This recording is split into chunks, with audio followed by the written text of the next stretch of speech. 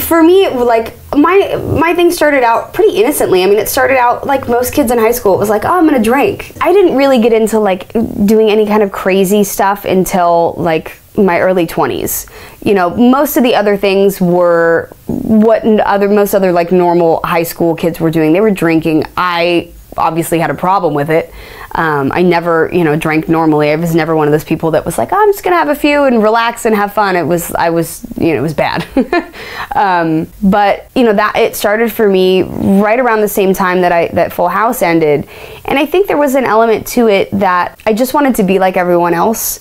I wanted you know, to be accepted, to be liked, to be not what everyone was expecting of me, which was, you know, oh, you know, some stuck-up little girl that was on television and thinks she's better than everyone, which wasn't who I was at all.